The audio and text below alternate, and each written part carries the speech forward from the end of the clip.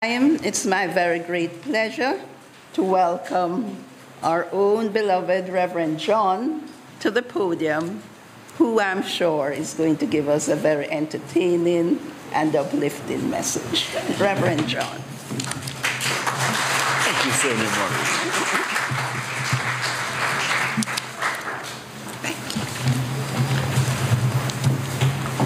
much. Good morning, sons and daughters of the light.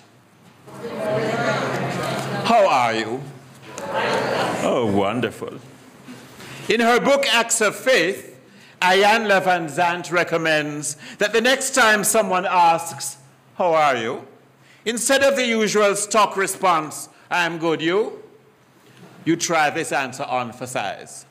I'm whole, I'm complete, I'm perfect, I'm happy, I'm dynamite, I'm lovable, loving, getting lots of good love. I'm well off and doing well, I have it all together, I'm basking in the riches of life. I'm prospering right here and right now, I'm being richly rewarded even in my sleep. I'm a miracle worker expecting a miracle right now. I'm peacefully peaceful. I'm walking the walk, I'm talking the talk. I'm claiming the victory right now. I'm successful, I'm wealthy. I'm living by pure grace. I'm a believer, I'm standing on faith. I'm on my way to the top. I'm what I am because I just can't help myself. And how are you, my dear?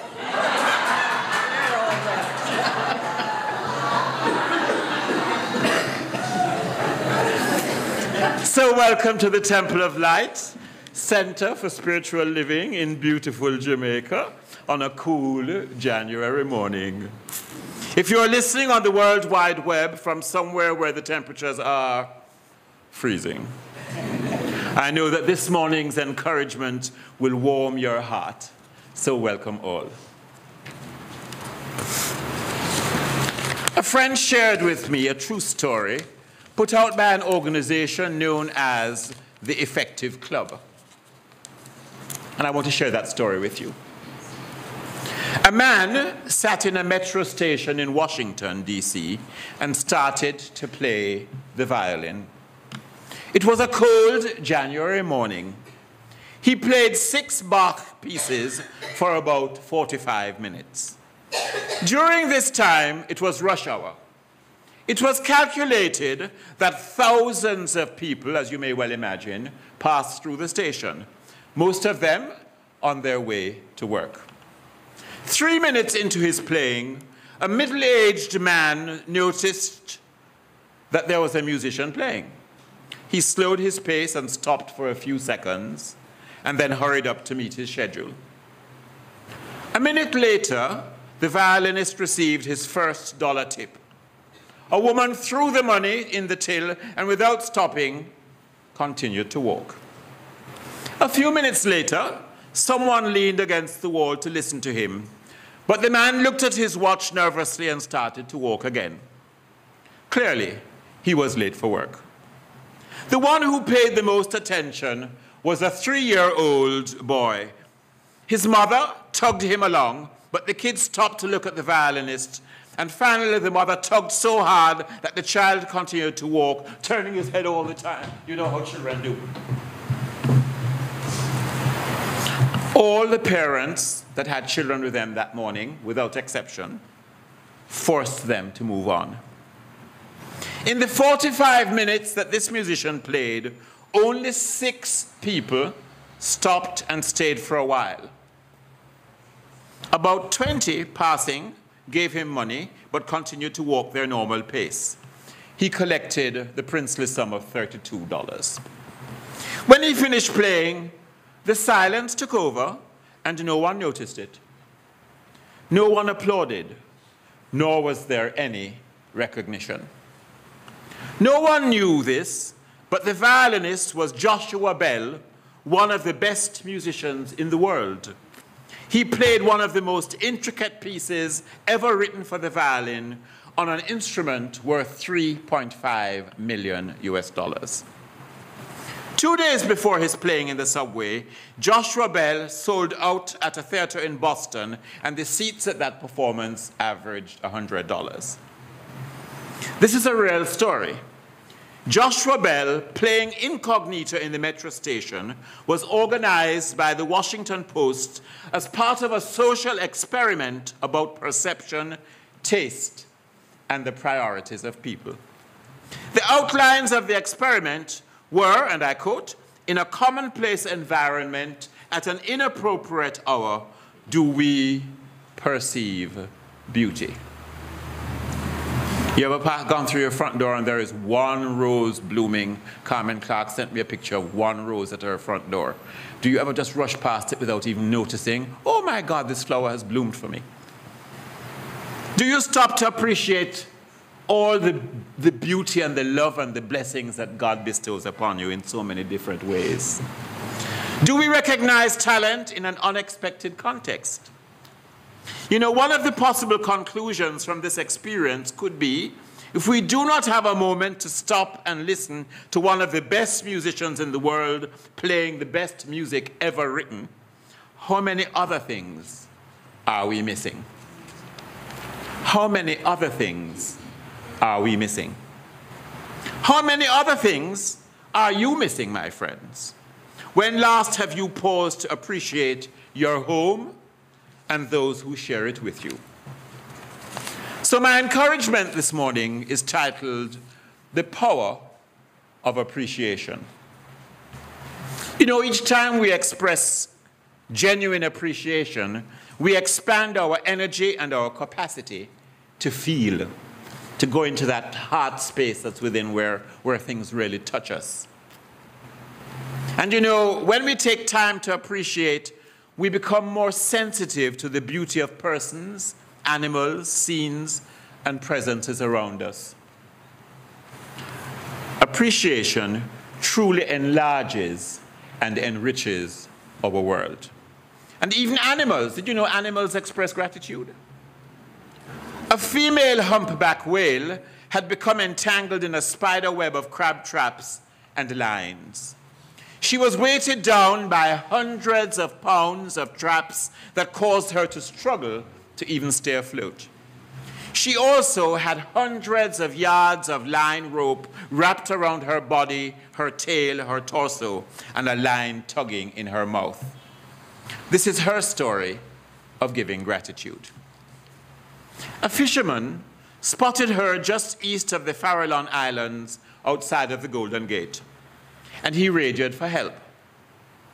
Within a few hours, the rescue team arrived and determined that she was so badly off, the only way to save her was to dive in and untangle her. A dangerous proposition indeed, since one slap of the tail could easily kill a rescuer. They worked for hours with curved knives and eventually freed her. When she was free, the divers say she swam in what seemed like joyous circles. She then came back to each and every diver, one at a time, nudged them and pushed gently, thanking them. Some said it was the most incredibly beautiful experience of their entire lives. And the guy who cut the rope out of her mouth says her eye was following him all the time that he was doing this task, and he will never be the same again because her soul seemed to be looking into his, from her eyes to his. Have you ever looked somebody in the eye and just seemed to see them with your heart and your very soul and acknowledge that here is a brother and a sister? Isn't it just a wonderful experience? I know culturally sometimes we are taught not to eyeball people, you know, because you look feisty, you look rude, you look...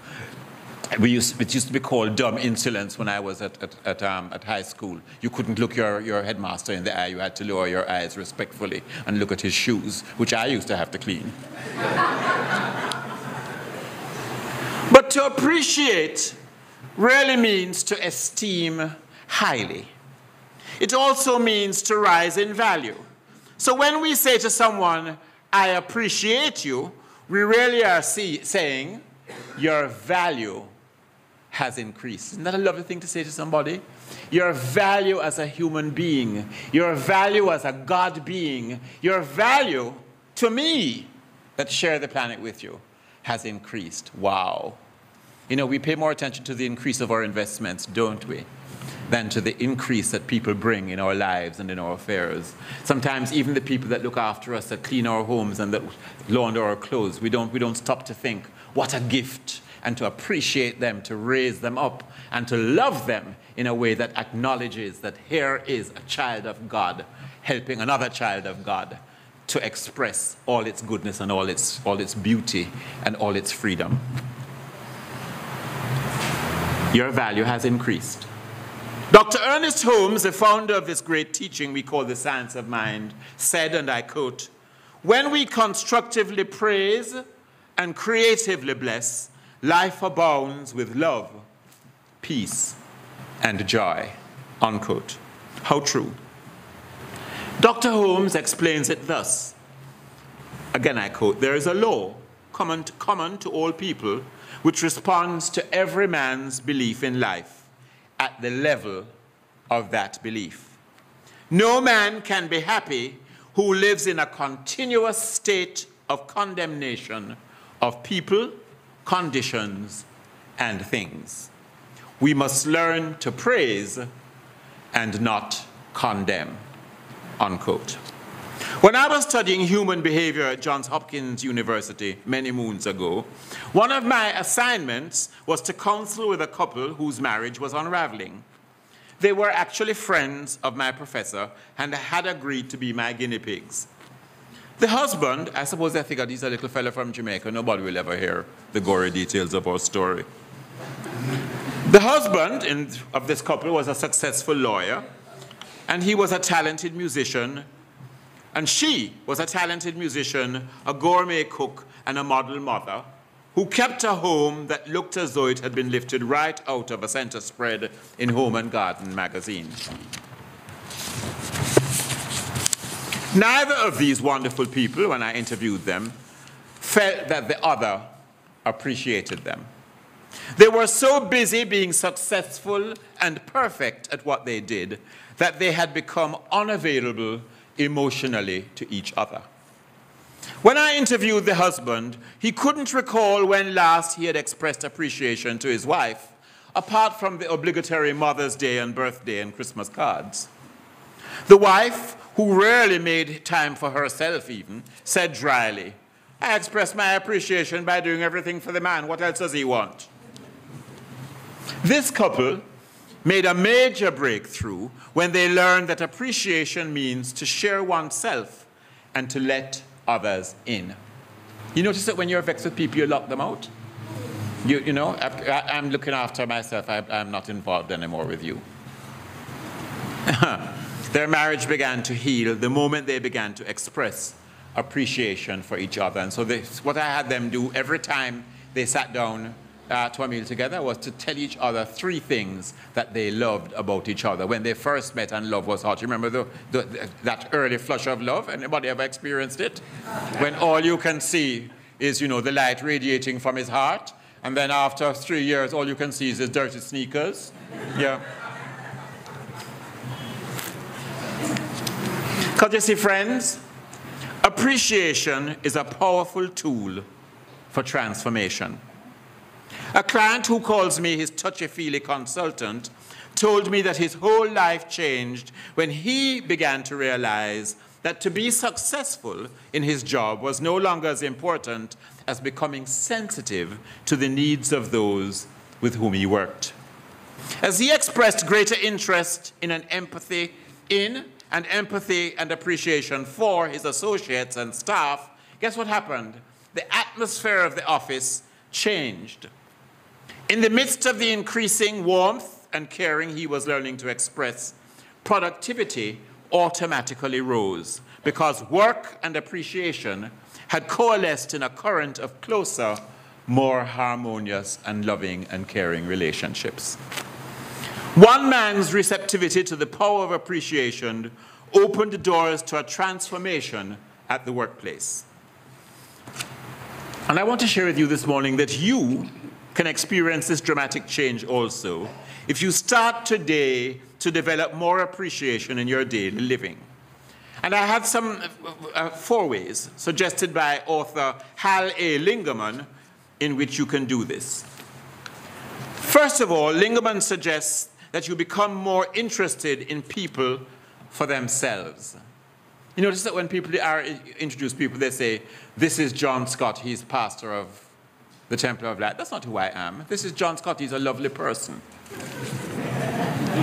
But we always give the credentials, you know, this is Dr. So-and-so. That does frighten me. I want to know what you have in here. I want to know what touches your heart. You know, I don't care a lot about whom you are, except you're giving masses of money to the Temple of Light.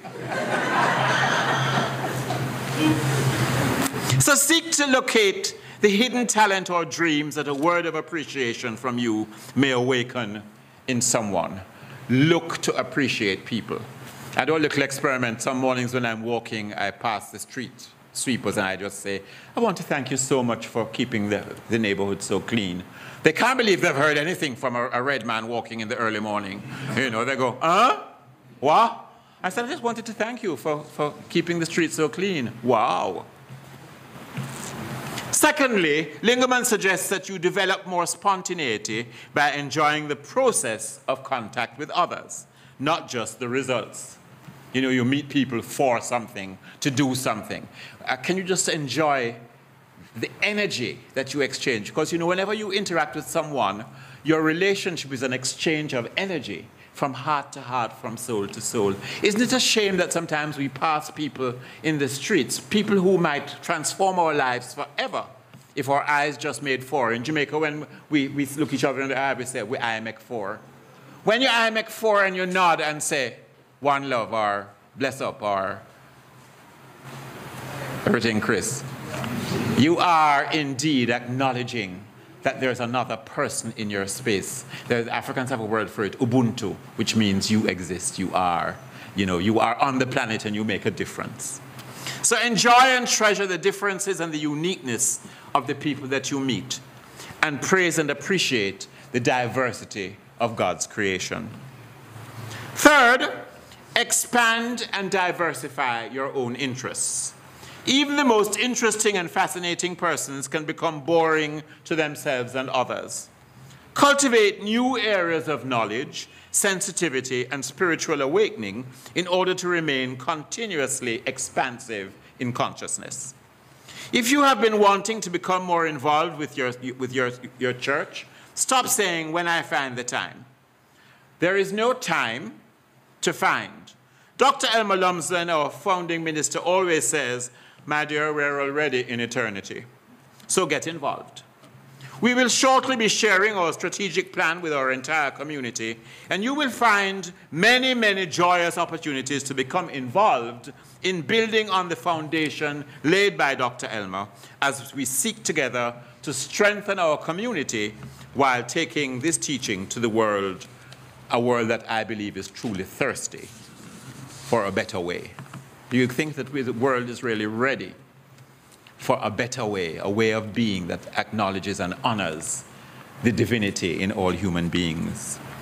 And fourthly, pause frequently throughout your day and simply say, thank you, God, for this moment. Can we say that together? Thank you, God, for this moment. Do it often. Do it again. Thank you, God, for this moment. Do it and you'll feel the radiance of the God presence clearing your heart space and opening the eyes of your spirit so that you can see all the good that God has prepared for you from the very beginning. Lingerman recommends that you get yourself a hardcover notebook and begin keeping an appreciation journal. I know many of us already keep a gratitude journal. So let me share another idea for energizing the power of appreciation in your life. And I got this one from my good friend Margarita Rain, who I think got it from Facebook. And I've started doing it, and it is great fun. You will enjoy this too if you're one of those folks who are resistant to keeping a journal. So you ready for the idea? Get yourself a large jar. This is going to be your gratitude jar. And you will keep a small pad and pen near it. And every time something wonderful happens to you, scribble it on the note paper and drop it in your gratitude jar. At the end of the year, say on New Year's Eve, you open your jar and you will see all the wonderful blessings that have been yours for the past year. For your gratitude jar, you can use a coffee bottle.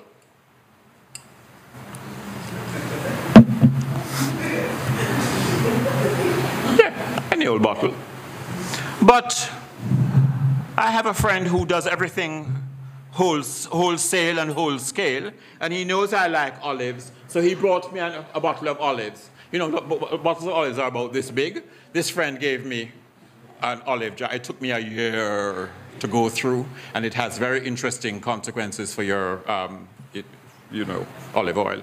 Anyway, my gratitude jar is my olive jar because I'm expecting myriad blessings this year in my life. And of course, I love butterflies, so I have a butterfly on my jar. And I've placed on the lid, "Thank you, God, for." And I christened it with a card I got from somebody I love very much who says, "I'm simply divine, marvelous, delightful, magnificent, splendid, superb." Do you agree?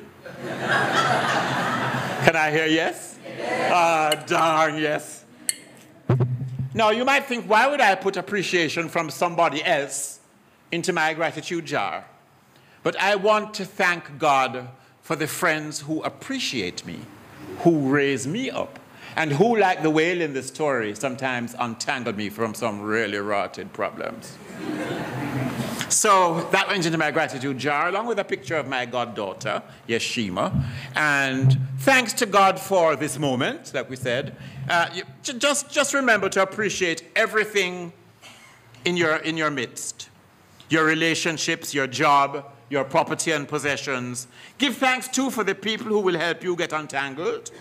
And you can even give thanks for your challenges and the lessons that they have taught you. And above all, regularly express your appreciation for the presence of God within your own awareness. Did I put that in? Yes, I did.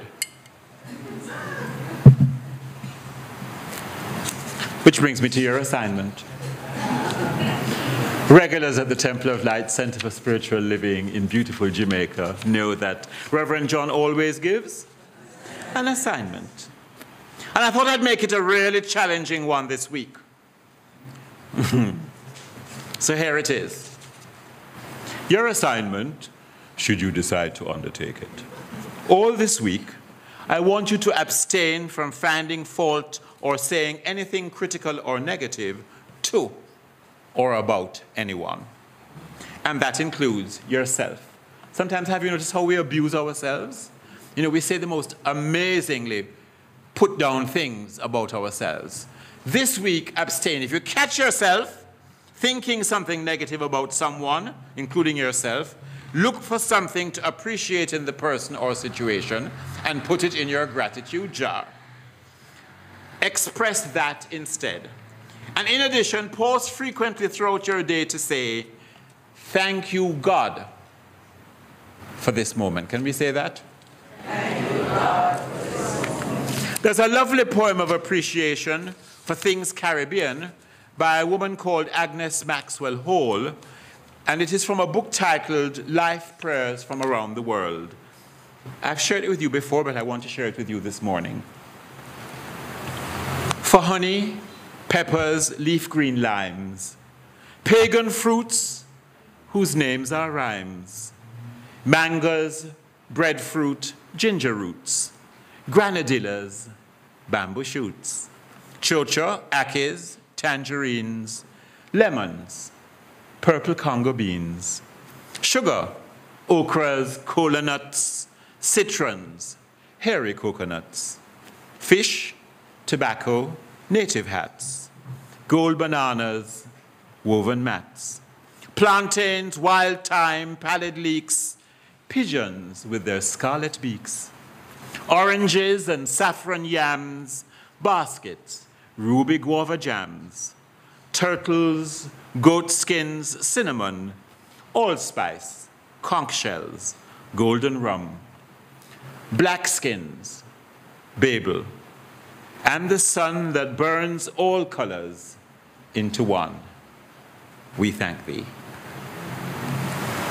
My friends, as we continue to build our spiritual community, remember that you are a vital, appreciated, valuable, authentic, God-blessed, and prospered part of the great movement of truth in this land and throughout this region. By living the truth, you are helping to make our country and the world a place that works for everyone. Or rather, since I believe the world already works for everyone, what we are doing is raising our consciousness to this truth by practicing the power of appreciation. Let us say together, I love and appreciate myself. I love and appreciate my presence on the planet is raising human consciousness. My presence on the planet is raising human consciousness. I am making a difference. I am making a difference. To your neighbor, say, I love and appreciate you. Your presence on the planet is raising human consciousness. Thank you for making a difference. You want me to say it again for you?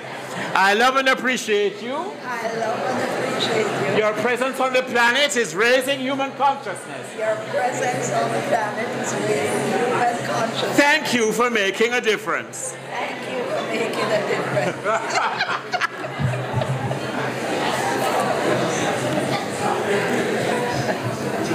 Friends, our founder, our beloved Dr. Elmer Lumsden, your board of trustees, your ministers and practitioners, and your fellow congregants appreciate you, raise you up.